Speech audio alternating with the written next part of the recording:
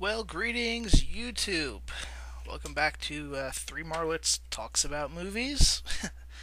I don't have a new review for you this time, though. I have a classic review of a classically bad movie. Yes, I'm talking about Super Mario Brothers, the movie, the live action movie. So excited to see it. At least that was my reaction back in elementary school when this came out. And I became almost immediately disappointed. Not that even when I saw the film, because my first introduction to this film was I knew the movie was coming out. I was excited about things, and so I ordered, maybe some of the. No way, I think no. They still have these in schools. We remember back then. Maybe not every school district had these, but you get those little like cheap papers that had list of books you could order. My parents, of course, encouraging me to read it and stuff, would of course allow me to order one of those books once a month or something, or every 2 months. And they had, of course, in there, as part of the build up to the Super Mario Brothers release, a short kind of book on the movie, that basically, talk about spoilers, it basically went through the entire plot with pictures. And as soon as I kind of read through this, I was like, this is not Super Mario Brothers. No. And then, what year was that released in? It was released in '93. So at that time I was 8. And I had been playing. I'm trying to remember when when I got the NES. I know it was in preschool when I got the NES. So I had been playing Super Mario Brothers at that point for a good 4 years, 4 to 5 years. Yeah, it was either my last or second to last year of preschool that I got the NES. Man, this good old Super Mario Brothers Duck Hunter and Mario Andretti Racing. Oh yeah, no one ever remembers Mario Andretti Racing, but man, that was the shit. But no, this film really was a mess, and it's sad when an 8-year-old can look at it and go, "Wow, this is bad." I didn't even bug my mom to see it in theaters, so I didn't see it in theaters. I saw it later on. I think we rented it from Blockbuster, and we were like, "Okay." And then I think like a year or two later, then I wound up taping it, and there are elements of charm to it, but I think this is the classic example of how not to treat a property. And actually, this is a lot of different classic examples. I mean, probably most famously with this is the actors, Bob Hoskins and John Leguizamo, apparently knew that this movie was going to suck and bomb. I believe both of them had was it? I think it was Bob Hoskins only did it because for his kids, but they had to quickly realize that this was a mess of a production. This was going to be a mess of a movie, and basically didn't give a shit about their performances. Basically, this went, we'll get a paycheck out of this, and Bob Hoskins to this day says this is his biggest regret, and John Leguizamo pretty much won't talk about this. And well, Dennis Hopper's not around anymore, unfortunately. Although Dennis Hopper is about the best thing in this film. Then again, normally when Dennis Hopper is something, he's the best thing about the film. uh, and first of all, alright, the Mario Brothers always famous as being Italian plumbers. And they made them plumbers in this. I mean, I have to give them credit there. They didn't fuck up to that big a degree. Although that's pretty much the very basic thing you would do in adopting anything. But who did they cast? They cast a British guy and a man of Latino origin to play two Italians. They couldn't find a single Italian actor that wanted to be Mario. It's me, Mario. Really, I mean, this was '93. The Italian film industry was still fairly strong. You telling me they couldn't go to Italy and find a single Italian actor?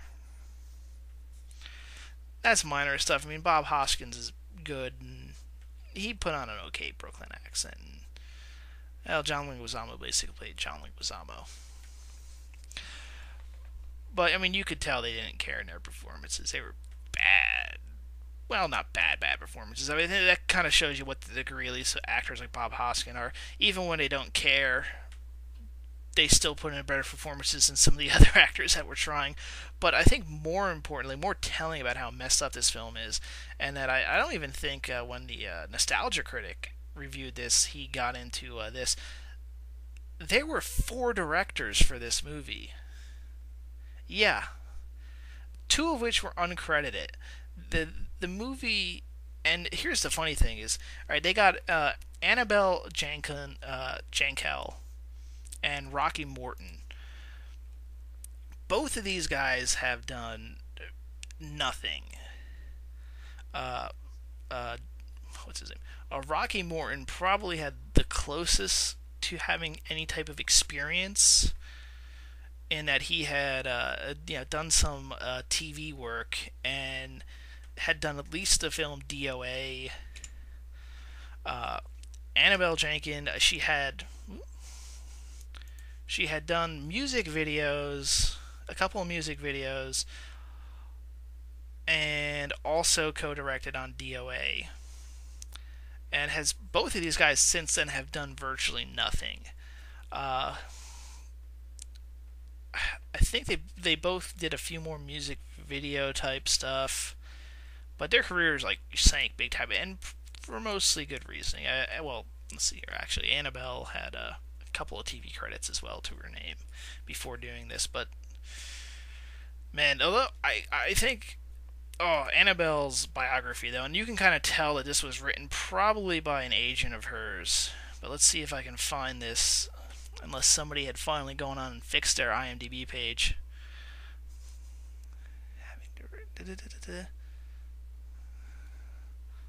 Pulled it up. Where is it? There's a quote on here. Ah, yes, here we go. This is a quote from her IMDb biography.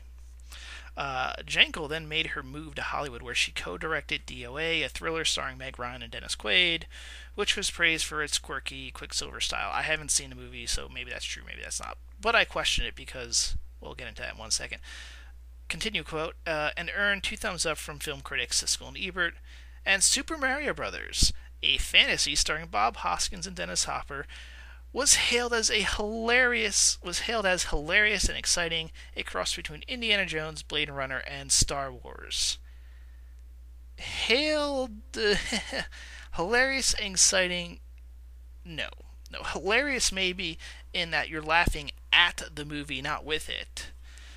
And yeah, a cross between Indiana Jones, Blade Runner, and Star Wars, in that that's what the movies you were trying to rip off, but you failed ripping off. Yeah, if anyone's got an account on IMDb, change that right now to actually show the reality that they fucked up big time. And I should get an IMDb page here. I should get an IMDb account just to fix that and put in. They made Super Mario Brothers. It was a colossal failure, heavily criticized, not only for its box office receipt. It was criticized by critics, was criticized by fans, did poor at the box office, and was later revealed that they had not handled the set well. And that's really the case with this. I mean, you had a team of directors here who had not handled a big project before. We're just kind of given this, which is, a lot of people say, why don't we have, why doesn't Hollywood do more risk with, getting some of these younger directors out there? And this is kind of the reason why. Sometimes these younger directors can't handle big productions, and they get down. Now, the two, and apparently they also completely lost control of the set. They thought they were way bigger. One of the guys, I think it was Rocky, apparently, got mad because, something with a coffee, and, tossed the coffee on, a guy working there, one of the stage crew, and that turned into a bit of a Hollywood scandal. Yeah, this gives you an idea. People they were. This I blame most of the faults on these directors. and I'll get into a little bit more on that. But yeah, so there was that coffee incident, which became a bit of a Hollywood scandal, and basically, I think Bob Hoskins had said like it was almost impossible to work with these directors. They were just horrible, didn't know what they were doing. And while they were all doing this isn't like, oh, they were too much pressure put on them by the studios. They were fighting the studios, and this is one of those instances where I can clearly say, you know what, the studios were 100% fucking right. The studios went to them and goes, you guys, this is apparently the studios had a much better understanding of the source material, and we're like, why is this looking like Blade Runner? This should be basically they wanted to make a more kid-friendly fantasy film, which was their kind of original ideal. And I'm gonna go, yeah, because they tried to make a Blade Runner film, which is nothing like Super Mario Brothers, and especially back in '93, it was clearly a kids thing. You didn't have to make it all. I get, you know, well, we'll put it old school My Little Pony. It didn't have to be like that, or Care Bears, but come on, man. Really, the Super Mario Brothers film should have been an animated film from the get-go, but, I mean, they decided to push for live action. It was an interesting experiment to try to do that. Especially since, I mean, really when Super Mario Brothers was made, it was made really by an artist as kind of an art project. Which is why it kind of has these weird elements. We don't see them as weird anymore because Mario's become a modern classic. So the idea of a guy jumping on a mushroom and growing twice the size is normal for us now. It's part of our culture.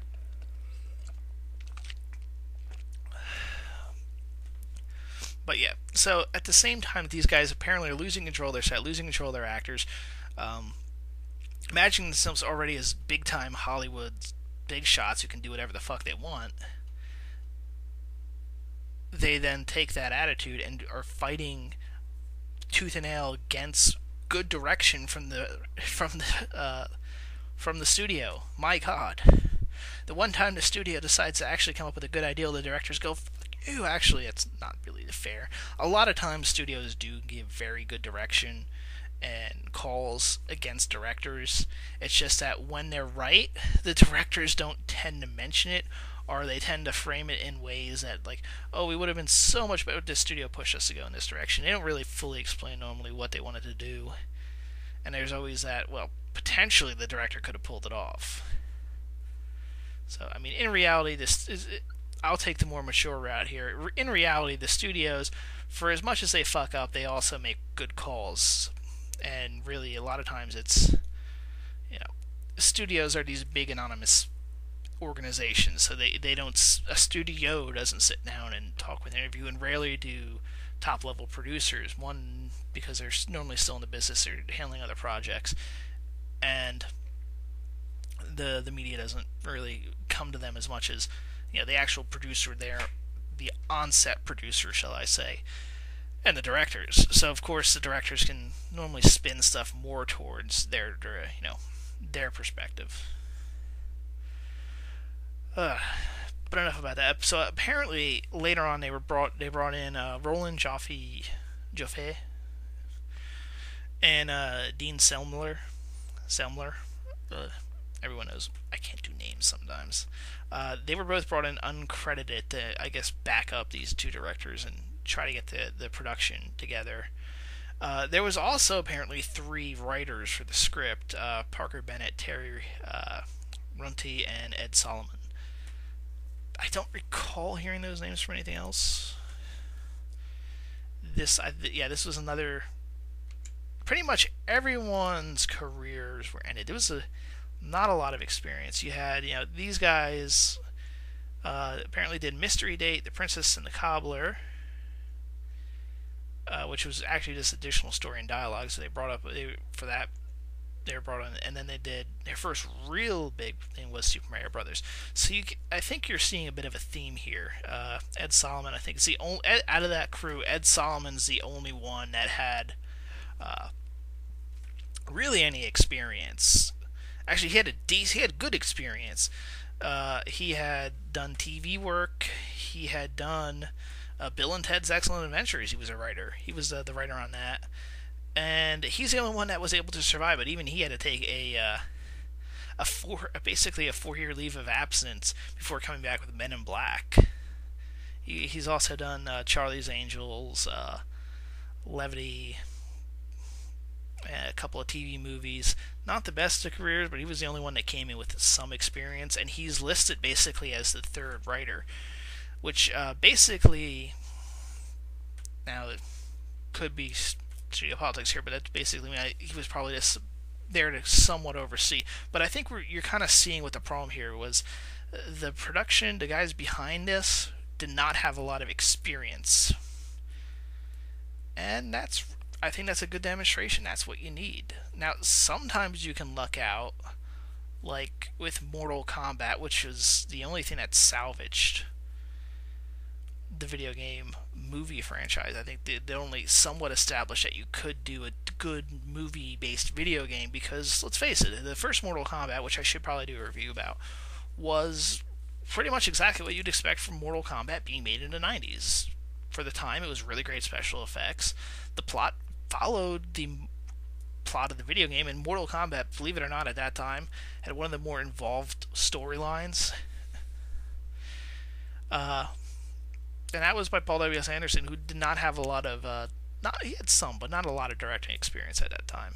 I guess he's the counter, somewhat. Maybe I'll get into a thing on that. I mean, you've seen some of my reviews on Resident Evil, so. But I digress. Let's get back onto Super Mario Brothers, a much worse video game movie. Now, surprisingly, as I said before with the cast, they actually got some good cast members. I mean, hell, even Lance Hendrickson came in for a cameo as the king, which was kind of a setup for a sequel, I guess. But, yeah, I think that really goes to show it's more than this, and this is why I often say actors are overpaid, because real breakers of a movie are often those directors and writers. And this is a clear example where you bring in top level actors and the movie's just destroyed because you have crappy writers and crappy directors.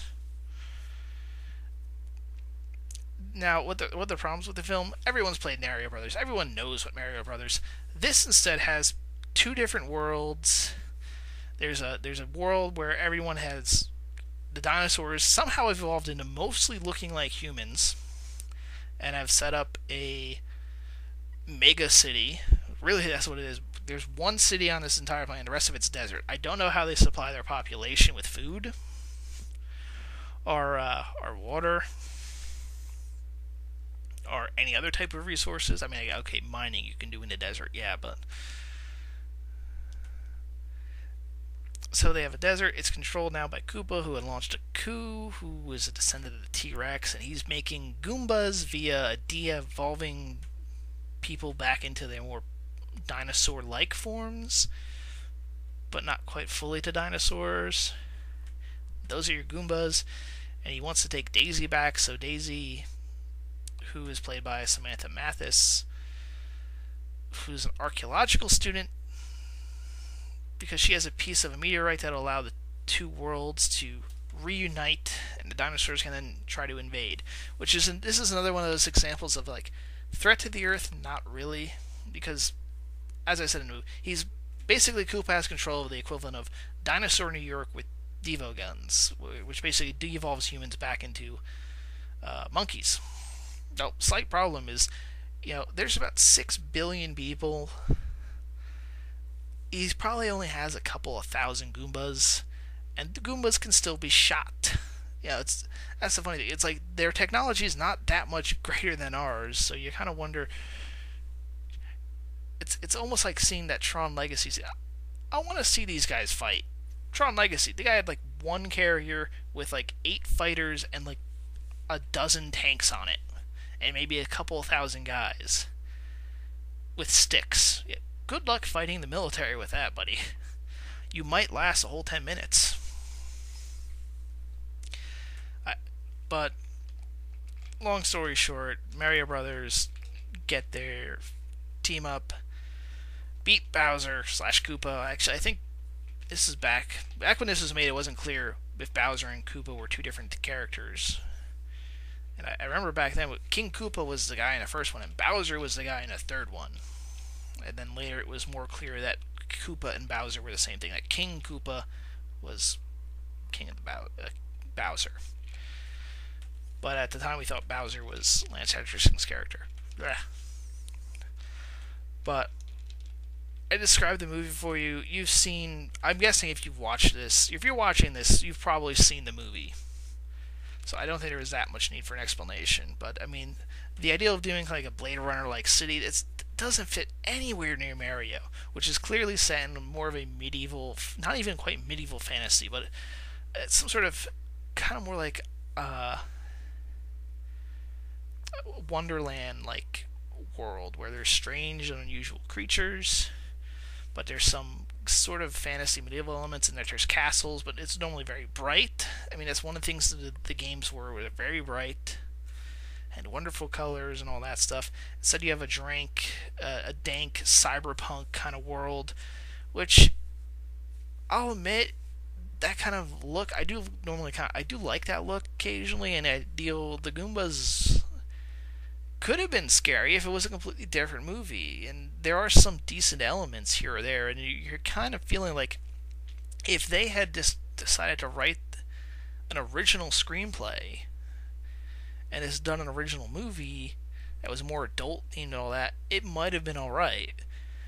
But when you take and you're doing an adaptation of something, that is not the time to just do your own thing. There's updating an adaptation.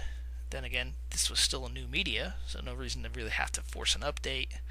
There's doing a kind of revisualization of a media, which you can do with certain things. I mean, when a story has been told several times, okay, I want to put Dracula in space. Okay, that's different-ish, though it's been done, actually, now that I think about it. But, you can understand that if it's a well-established thing, there's been a ton of Draculas. You can be like that Age of Dragons movie on Sci-Fi, where they decide to do, let's do Moby Dick, but in a fantasy setting with dragons instead of whales. Okay, to a degree, considering how the film turned out, but the concept, you're not like, oh, Moby Dick doesn't have dragons, but when this is the first thing being made, and it's only a couple years after after its material has been done, unless you have really the big support of the creators, which Nintendo, I think, was just looking at and seeing dollar signs. It's not how you do things, and this is a classic demonstration of how not to adapt things. And unfortunately, this was the first video game movie, which really had caused people to question whether you could make a movie out of a video game.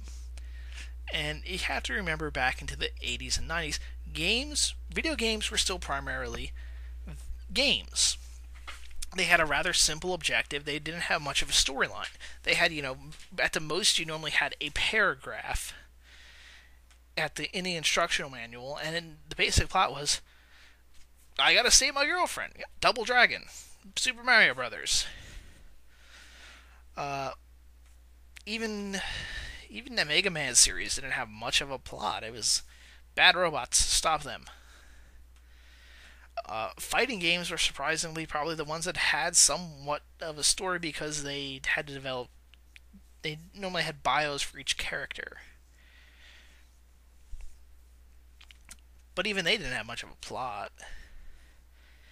As time progressed and video games, I would say, became more of truly an interactive experience where storytelling became, really centered even in shooters. I mean, hell, Call of Duty concentrates a ton on their stories, even though most people play for multiplayer. But there's at least a story context for everything. It wasn't like that back then. Call of Duty back then would have literally just been shoot, shoot, shoot, shoot. You wouldn't even know if you were actually shooting Russians. It was just bad guys. You probably would have said, Russians have invaded Washington. You must fight them. That would have been it. And I think it hurt it. Like I said, had this came out, Mortal Kombat was at least... I'm trying to think. I think Mortal Kombat was the next video game movie to come out, and it was okay. It salvaged it somewhat. at least for the fans. It didn't salvage it critically. Critics still, bombasted it. That's not a right term, but uh, critics didn't like it, but fans did enjoy it. It had a kick-ass soundtrack, and it followed the plot of the games.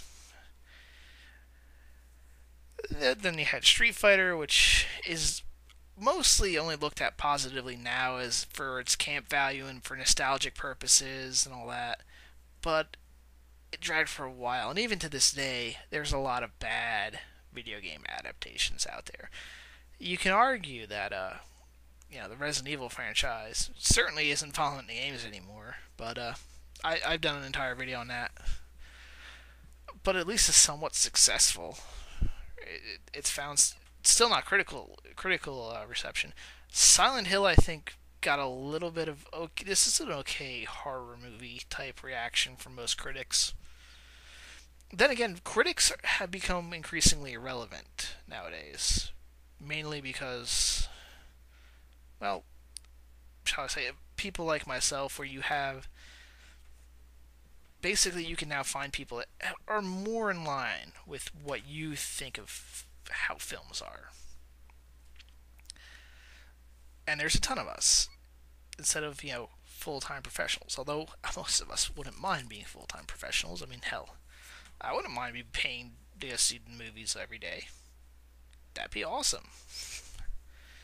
You can pay me 40,000 a year, and I'll go and make a review for every movie that's out. But then again, there's about 2,000 other people that are willing to do the same thing in the state of New Jersey alone. But yeah, I'm now digressing into critiques of critics, which is probably a good indication that I pretty much said all I had to say with this film. Of course, I could really go in and nitpick it, but it's been done. That's been done. I decided to just give my opinions on the film, why it failed, basically how it's a good example of a top-down failure, where you had problems with an inexperienced and overconfident crew that wanted to do something completely different than what was needed for the film, and how it can fuck up. And it kind of shows where it's a good example of just how a film can get fucked up based on how it's put together, what the people are doing, these type of conflicts. That's kind of why I decided to pick it. Well, stay tuned. Hopefully I'll have another podcast up not too long from now. See you then.